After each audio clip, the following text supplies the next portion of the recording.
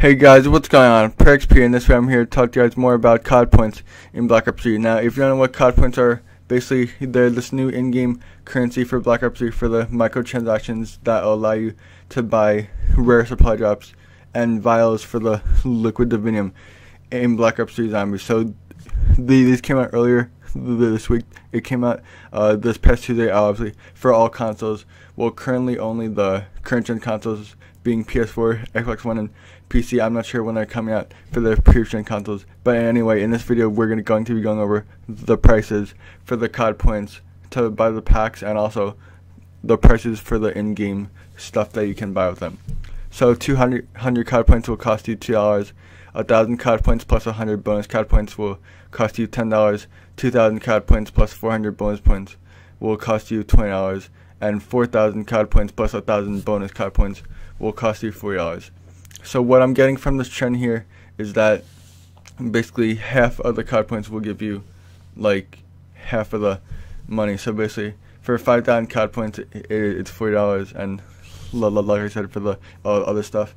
And I don't know why lately the Call of Duty games have been doing microtransactions. I know it's a big moneymaker for Activision and Treyarch and the studio, and it's a big part of business, but like it just seems like so wasteful. But as long as it's not a pay to win thing, kind of like Advanced Warfare was, because I was kind of screwed up.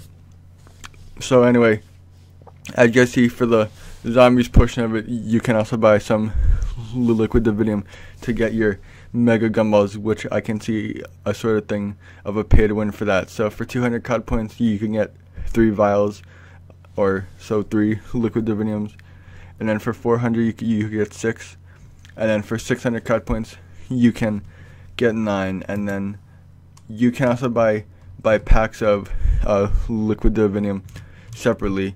So what I mean by that is, for example, 3 vials will cost $2, 15 vials plus 2 bonus will cost $10, 30 vials of liquid divinium plus 6 bonus will cost $20, and then 60 vials plus 15 bonus will cost $40.